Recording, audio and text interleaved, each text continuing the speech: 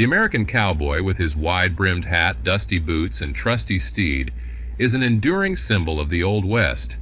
Yet beyond the romanticized imagery of cattle drives and showdowns, the daily life of a cowboy was marked by hard work and simple sustenance. In this article, we'll delve into the culinary history of the Old West to uncover what cowboys really ate while traversing the vast and unforgiving frontier.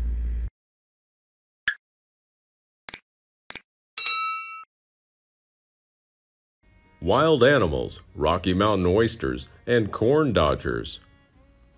The cowboys' diet was similar to that of the pioneers in many respects.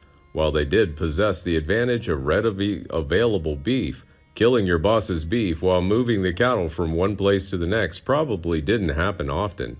Instead, cowboys collaborated with the cook to secure sustenance, relying on skills in hunting wild game and fishing en route.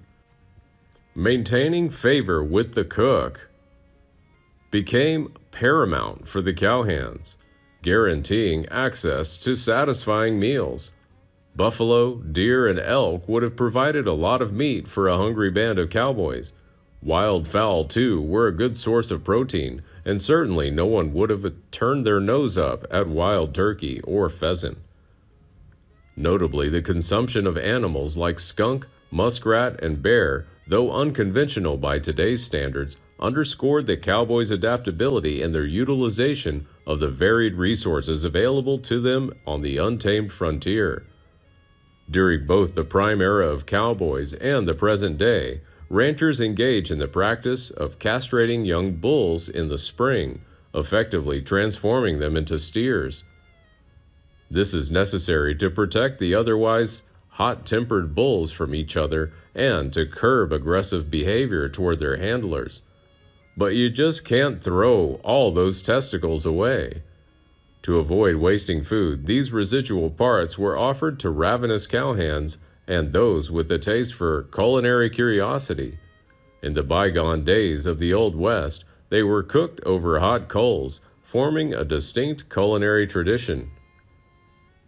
Corn dodgers were also a staple of the Old West. These have resonated with followers of John Wayne. It is exemplified in True Grit, where Rooster Cogburn employs them for target practice. The beauty of corn dodgers is that they can take many different forms. Culinary ingenuity further comes into play as certain cooks opt to carve their corn dodgers into squares.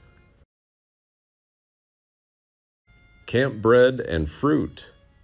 What's a cowboy to do when he's hungry and making sourdough bread takes too dang long?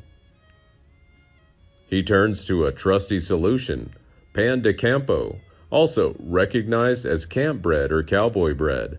Kent Rollins, a contemporary chuck wagon cook boasting 2 decades of experience, offers some wisdom on making this easy recipe with only a few ingredients. Whether within the cozy confines of indoors or amidst the great outdoors with a Dutch oven, this method remains accessible. You'll need all-purpose flour, salt, lard, oil, and milk or water to make the dough. Begin by sifting the flour and introducing the salt, giving it a gentle stir. The lard is then blended into the flour using either a spoon or your hands, resulting in a crumbly texture. Following this, a well is formed within the flour amalgamation and to accommodate the oil. Work it into the flour, then add the milk and knead until it is no longer sticky. On the trail, water would serve as a suitable substitute for milk, a pragmatic choice for cowhands. Once the dough is rolled out into a thick circle, it takes place within the Dutch oven, undergoing baking until achieving a desirable browning on both the upper and lower surfaces. Pretty easy, right? It's likely a pivotal reason behind its popularity among cowboys. Pecan and almond plantations made many nuts that weren't deemed suitable to sell abroad. Small, portable, and nutrient-dense nuts were then therefore popular. Apples were the most common fruit and made up the majority of the dried fruit supply. However, apricots, cherries, peaches, and other fruits would also be available depending on the region, and cowboys used them frequently. Mexican cuisine, and rascal stew. Contrary to the portrayal in many old westerns, 20 to 25% of cowboys were black, indigenous, or Hispanic background. In fact, according to history, Mexican men were the first cowboys, known as vaqueros, who were the pioneering cattle herders enlisted by Spanish ranchers. It's hardly surprising, then, to uncover that cowboys in South Texas embraced the tantalizing flavors of Tex-Mex cuisine during their cattle drives. To this day, San Antonio continues to host vaquero cook-offs, celebrating the heritage with esteemed recognition for the finest traditional Mexican dishes. Among the distinguishing features of this culinary heritage is pan de campo, a form of flatbread extolled by Saveur. Alongside this, a feast of fajitas, carne guisada, beans, and chili are also tasty dishes that cowboys back in the day may have enjoyed. Seasoned Pioneers points out that chili con carne was a cowboy staple because the bowl of red stew was filling, especially great after grueling days of cattle herding and cheap to make. Beef stew might be familiar, yet a true cowboy culinary experience is incomplete until you've savored the richness of rascal stew, alternatively known as son of a gun stew, is a combination of nearly every part of a calf except the animal's hide, hooves, and horns. Alongside tenderloin, this unique dish boasts an assembly of ingredients including the heart, liver, brains, marrow, gut, tongue, and sweetbreads. The liver, a key component, warrants cautious inclusion to prevent imparting bitterness to the stew. However, the spotlight invariably falls upon the marrow gut, a conduit connecting the stomachs of young, unweaned calves. This enigmatic organ imbues the stew with this distinctive and captivating flavor, defining its identity. Whatever you want to call it, this stew is a prime example of minimizing food waste. Cowboys loved it as it offered a refreshing deviation from their customary fare of beans and bread. At the same time, chuck wagon cooks took pride in their resourcefulness, conjuring a dish that was both delectable and economically mindful. Coffee. Coffee was the lifeblood of cowboys, a sentiment that holds true for many of us today. However, could we guzzle down the coffee they drank? Probably not. The rigors of enduring labor-intensive days demanded a strong cup, not the stuff we drink today that's loaded with milk or cream or watered down to make it more palatable. They needed the invigorating power of straight black piping hot coffee. The cowboys' preferred drink of choice? Arbuckles, of course. While Folgers may have been king of coffee for those taking part in the California Gold Rush, Southwest cowboys bestowed their preference upon Arbuckles. This preference stemmed from more than just its flavor, however. Each Arbuckles package boasted coupons and, notably, a stick of peppermint candy. For hungry cowboys, that meant the one who ground the beans got the peppermint. That was quite a treat in the Old West. The chuck wagon cooks squeezed every drop of caffeine and flavor they could out of their coffee, piling fresh grounds on the old ones before boiling away. If you're wondering just how strong the cowhands like their Java, Western Words provides a recipe. Take 2 pounds of Arbuckles coffee, put in enough water to wet it down, boil it for 2 hours, then throw in a horseshoe. If the horseshoe sinks, she ain't ready. Sourdough. In addition to coffee and the trusty Dutch oven, a chuck wagon cook's most invaluable companion out on the range was his sourdough starter. While the cowboys congregated around the campfire each evening to spin their tall tales, Cookie found himself engrossed in the care of his sourdough starter. This was before the active dry yeast was produced commercially by Fleischmann's in 1943. Prior to that milestone, sourdough bread was a staple, which uses a wild yeast to achieve its signature tangy flavor. The preferences of cowhands were clearly in favor of sourdough biscuits over their buttermilk and baking powder counterparts, a viewpoint corroborated by the Cowboy professor from North Carolina State University. The attention-hungry sourdough starter is a mixture of flour and water that absorbs yeast and bacteria from its environment. The type of flour you use in your sourdough starter is very important, as is its cleanliness. Employing clean jars with filtered water becomes crucial to thwart the growth of detrimental bacteria. Initiating the process involves a meticulous melding of all-purpose wheat flour along with water on the first day. The resulting mixture is then fed daily with a mixture of starter, water, and more flour. Neither Cookie nor you would need to feed the starter more than once a week once you get the hang of feeding and storing it. Beans, hard biscuits, and dried fruit were popular. According to insights from True West, pinto beans were the primary choice of cooks on the trail. However, it's likely that they also incorporated other types like kidney beans and white beans. The advantage of using lightweight dried beans lay in their portability and the ease with which they could be soaked throughout the day in the wagon. This facilitated straightforward preparation during the evenings once the crew had settled for the night. Moreover, dried beans boasted an extended shelf life and are an excellent source of protein, making an incredibly filling meal for cowboys out on the range.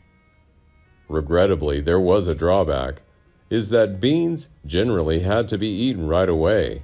Given the absence of reliable refrigeration methods, preventing them from turning sour post-cooking was a challenge. Despite the seemingly unexciting nature of plain beans, the cook had a few tricks up his sleeve. It was common practice to cook beans alongside chili peppers, imparting both spice and flavor.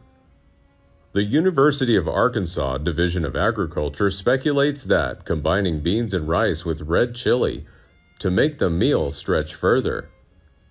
This approach was essential since catering to the appetites of up to 18 hungry cowboys demanded the cook's utmost efficiency. Although the term hot rocks might evoke images of pilfered gemstones, it actually refers to a type of biscuit, an extraordinarily tough biscuit baked to perfection to eliminate every vestige of moisture. Bushcraft Buddy notes that these biscuits were crafted from just 3 simple ingredients: flour, water, and salt. The cowboy cook baked the biscuits multiple times until they were rock hard, hence the name Hot Rocks. Although the results remained edible for an extended period, that doesn't mean they were tasty. These hard and brittle bread pieces could be made more palatable by moistening them with liquids like water or milk. Recognized as also hardtack, this type of bread was a staple for soldiers during the Civil War. Dried fruit was a must-have for any well-equipped chuck wagon. It helped to liven up the usual fare, offering a touch of sweetness amidst the more savory array of beans, meat, and bread. Much like many other sustenance items on the frontier era, the prevalent method of preserving fruit was to dry it. This process involved placing the fruit on cheesecloth under the sun, allowing it to gradually shrink and harden. The cook often stewed dried fruit in the morning to enhance breakfast, or presented it as a delightful dessert come evening. Pies were also made from stewed fruit. To heighten the fruit's flavor, it was occasionally soaked in water and stewed with sugar. Meat formed a big part of the cowboy diet. Cowboys enjoyed pork often in the form of salt pork, sometimes called sow belly and bacon. As noted by the Tar Heel Jr. historian, pork remained a dietary staple from the earliest days of settlers up to the mid-1900s, as it was easy to produce in large quantities. In an era bereft of refrigeration, meat that the cowboys ate had to be preserved in some way. Cowboys were always on the move, conventional refrigeration techniques proved impractical. That's where salting comes in. The process of salting meat to desiccate and conserve it traces back centuries.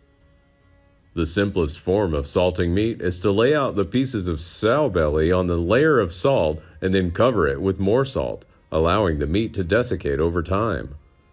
Another method of salting, mentioned in Miss Beecher's Domestic Receipt Book, published in 1846, entailed layering salt and pork within a barrel until full, then soaking it all in pickle brine.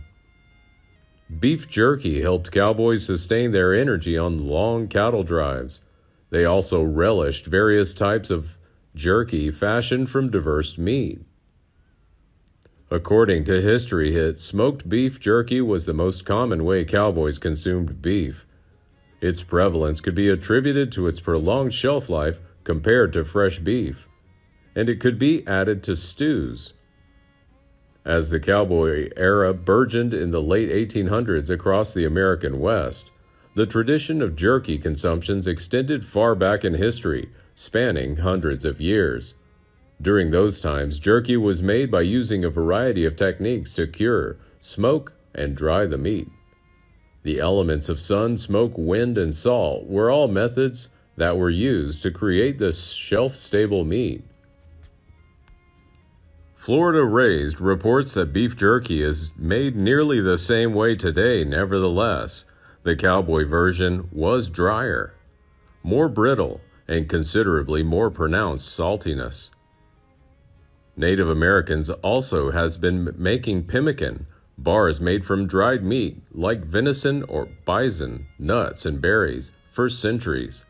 The cowboys enjoyed them too, as it was a sought-after trading commodity during encounters with indigenous communities, forging a connection between their culinary preferences.